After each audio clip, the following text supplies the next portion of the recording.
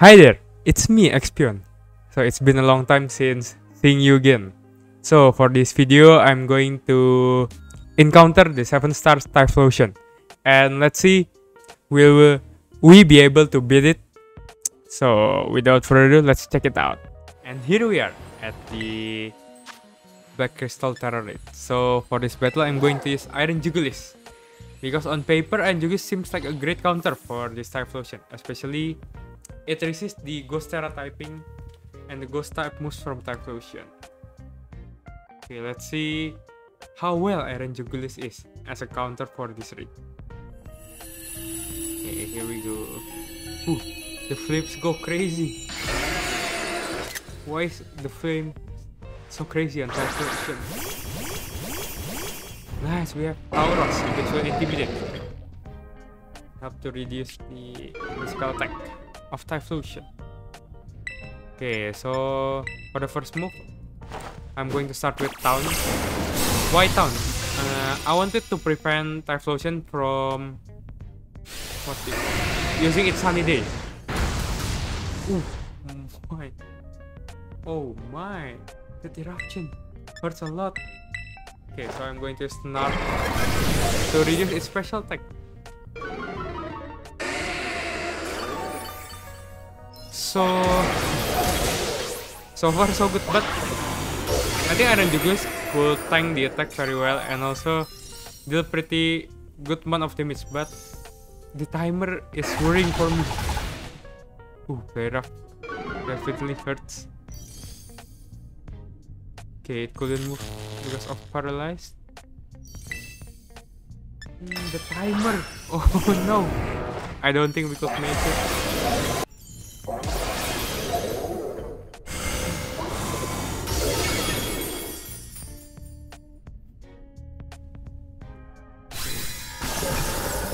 Okay, so as you can see, even though we start off pretty great, Iron Jugulis still couldn't beat Typhlosion. It's all because of the timer. We couldn't deal massive amount of damage before the timer runs out.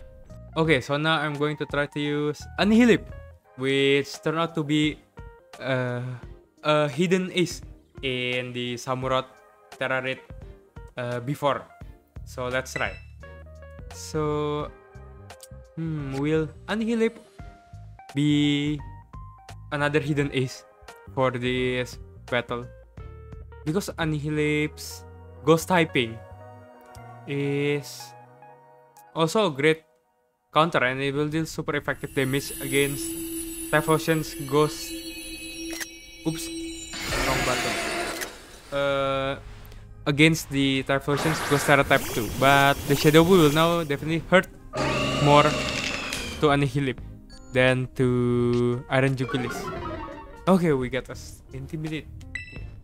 So let's use Screech first. Ooh, that hurts so much. Okay, let's reduce the defense stats by 2. Okay, so because we don't have time, it's going to use Sunny Day. So I think another Scratch is fine. So it should be at -4 defense. Ooh, it couldn't move. Awesome. Wait. Oh, okay. I forgot. It's going to debuff our team at the third turn. Okay, another Scratch. Come on, Annihilape. Okay, -6 at Typhlosion. So this is actually, I'm getting very lucky because it got paralyzed and I could put down another Scratch. Okay, so now we feint, and for Annihilape, it's actually fine if you feint.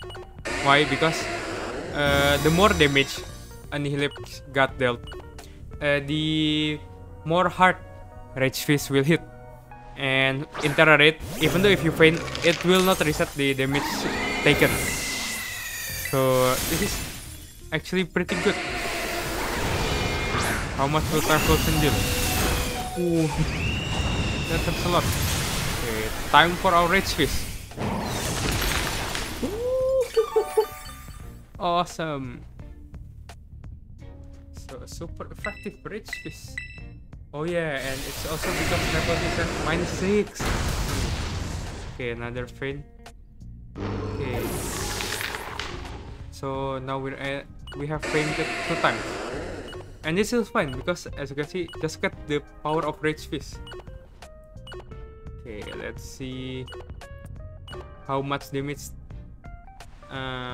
this Rage Fish will do. Now, another sunny day. Okay. Okay, Rage Fish. One more time. Okay, it is the eruption. Oh, eruption always hurts a lot. Okay, let's see.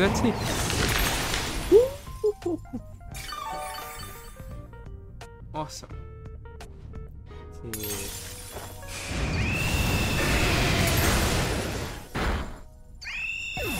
Do we faint? Oh no. Okay, we don't faint. This is nice. Oh no. I was thinking of landing one more Rage Fish so we can terrestrialize the next turn. Okay. So the next Rage Fish will break the shield. Okay. Okay, we're still in a pretty good position right now because we're using Annihilape, which will deal more damage the more damage it takes. Oh, and the shield broke from our from our friend. Yeah, that's it.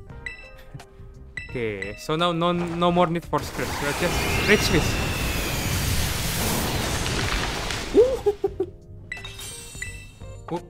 Let's terrestrialize right now to further increase the damage and probably end this fight in one more hit from Rage Fish.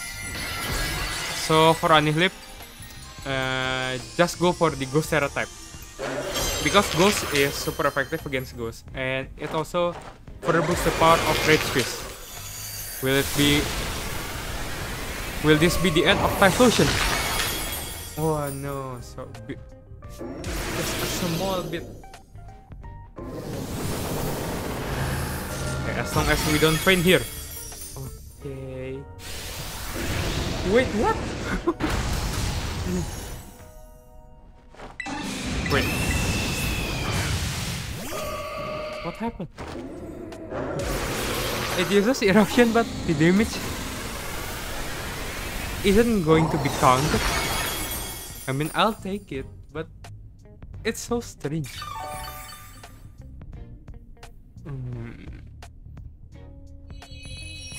And there we go. It's how we beat Typhlosion. I'm still pretty shocked. How do we manage to survive that eruption? Because the damage from Shadow Ball has already decreased our health to 137, right? Why is the eruption? Why does the eruption dealt no damage? This is strange. But I'll take it. So this is the reward for Typhlosion. XP Candy, Ghost Tera Shot 30. Okay, TM 114. Maltmin ability pass PP up. Rare Candy, another Tera Shot. Okay. Okay, so what is TM 114?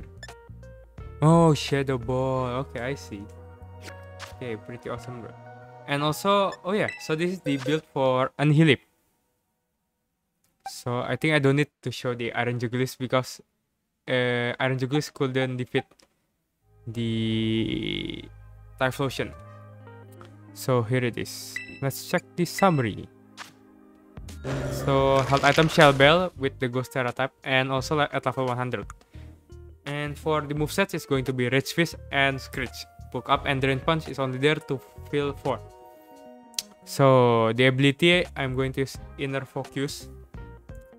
And also for the EV Train, don't forget to hyper in HP and attack. So full HP and full EV Train attack. And also for the Hyper Train, it doesn't show here, but I hypertense in HP, HP, attack, defense, special defense, and also speed. So for the nature, in this one I use I haven't changed it from naughty, and I think the good one will be adamant, because it will increase your attack while using special attack, which is not used by Annihilape, and also keeping the special defense pretty good to Typhlosion. And oh yeah, before I forget, so because I've been on a break for 2 weeks, there's going to be another video coming up not long and soon after this video is up, so stay tuned. And in order for you not to skip this upcoming video, you could side beam that subscribe button so you don't miss the next video. And with that, that's how you beat Typhlosion. And oh yeah, I forgot another fact. So this Typhlosion will have a unique mark, which is not present in the other 7-star Pokemon Terra. So yeah, as usual, the 7-star will have the Mightiest mark, but the Typhlosion will have another unique mark. So let's see what it is. Okay, so for the unique mark that this Typhlosion could get, first we need to travel to Mesagoza West, and then from the Poke Center, just go straight to this Central Garden and talk to this NPC. Yes. So now we're going to give the Typhlosion for the NPC to check. Let's see here. Now, this is a tiny Pokemon. Wow, you almost never see one this little. This might just be the world's smallest Typhlosion. This is a mark. And there it is. This is a secret mark for Typhlosion. The tiniest mark. As you can see here, we have the mightiest mark and also the mini mark. Typhlosion the teeny. Yeah, and that's the secret, or the unique mark that Typhlosion has that no other 7-star Pokemon Terra has. And with that, thank you for watching and see you when I see you.